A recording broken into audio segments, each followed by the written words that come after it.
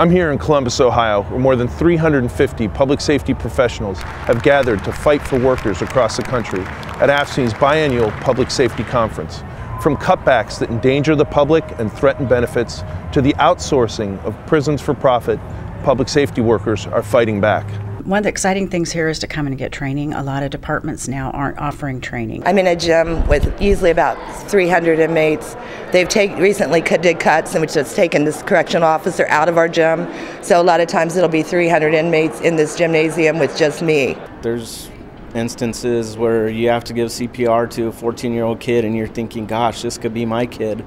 Or, you know, you have a 3-year-old child that's being abused and you know, it hurts. This year, the Law Enforcement Officer of the Year Award was presented to the entire Newtown Police Union, Local 3153, which responded to the mass shooting at Sandy Hook Elementary School last December.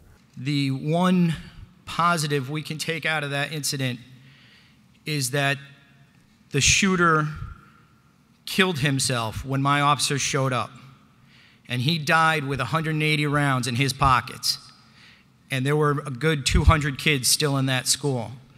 So while it is a terrible tragedy that 20 students were killed and 6 adults, there are 180 that were not killed.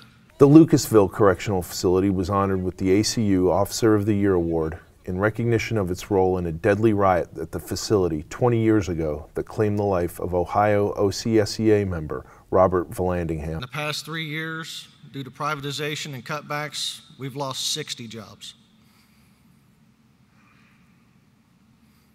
And what irritates me the most, we paid for those jobs with blood. And now we want them back. Yes, yes.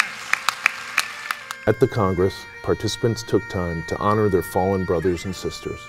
AFSCME President Lee Saunders announced a $100,000 contribution to the National Law Enforcement Officers Memorial.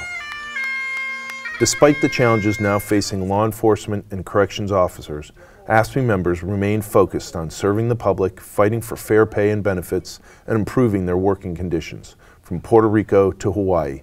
Strong emphasis is also being placed on organizing new members.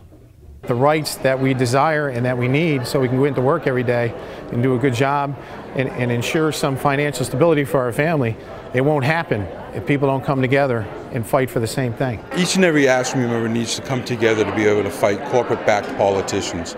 Corporate-backed politicians don't have our best interests in heart. They don't have anybody's interest in heart but their own. What I can do with my union and my brothers and sisters fighting together is take these guys head on and win this government back for the people. For AFSCME TV, I'm Patrick Moran.